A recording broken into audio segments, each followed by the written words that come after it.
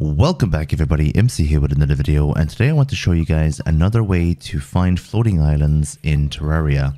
Now, I made a video about how to find them using the gravitational potion previously, and I also was showing off how to use the gravitational potion in a clever way, but this way is a little bit easier, especially early game. So all you really need is rope. And you can buy rope from the merchant, and you can find it in pretty much every cave in this game. And what you look for is a little puddle of water, and you can do this almost straight away as soon as you spawn. Just go to a cave, get some rope, and then have a look for this puddle of water. And then pretty much go up the rope. You're obviously going to have to be careful of fall damage. I'm obviously using late game gear here just to show this off, but you can do this pretty much as soon as you spawn. And then you can find a sky island. You're not always guaranteed to find one, just so you know, and you are lucky if you get the lucky horseshoe, for example, or you can get the Star Fury pretty quickly, which is very handy, and you can get more rope to look for more floating islands.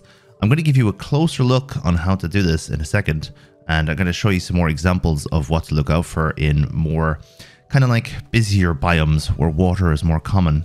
But this is like the coolest and quickest way to find floating islands without having to do anything special and without having to get the gravitational potion. So let me show you. What you're looking for is a pool of water that is not connected to a larger pool of water. And what I mean by that is if you go to the jungle, for example, there's lots of big pools of water because you're in the jungle. And if you have little puddles on the ground next to that giant pool of water, then you are not going to find a sky island above you, more than likely.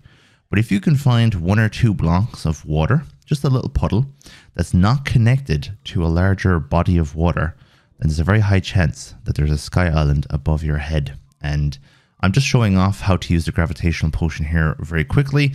One thing you can do with the gravitational potion, if you want to combine all of my tricks, is you can use the gravitational potion to go from the first sky island that you find to the next one, if you have a gravitational potion in your inventory, of course.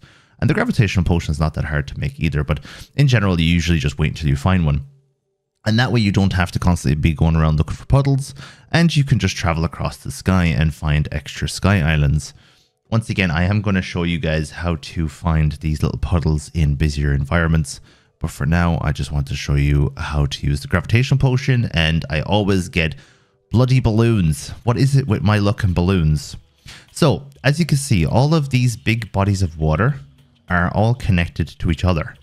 But this one here is isolated, and there's no larger body of water above it. So we're going to go up and see if there's a sky island up here. And you can do this with any puddle of water you see. It's not going to hurt you to use the rope to go up and check for sky islands. So you don't need to worry about wasting equipment or whatever. Just be careful of fall damage. Be careful of the harpies. But it looks like we actually found a sky island by going up above this little pool of water.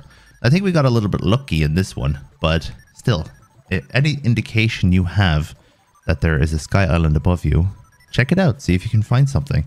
Another bloody balloon. I keep getting balloons. I swear to God, it's the most annoying thing. As you can see here, all this water here, all connected to larger bodies of water, so not included.